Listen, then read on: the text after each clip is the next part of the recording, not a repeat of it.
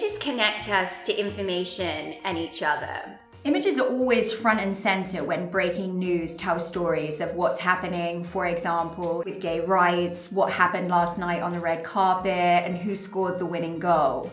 It's remarkable that 1.8 billion images are shared on the internet every day, and that's growing at a massive scale.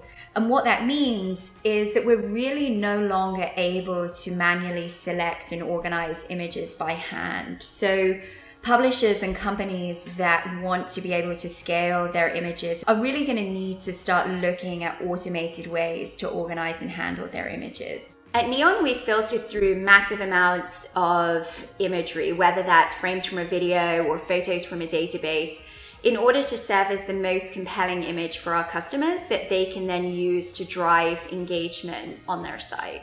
I think for me, innovation is as much about consistency as it is about vision. You start with a vision of the future looking different than it does today, but you're consistently working towards that vision. Before forming the company, we spent almost 10 years in the lab really digging into the neural mechanisms that give rise to visual perception.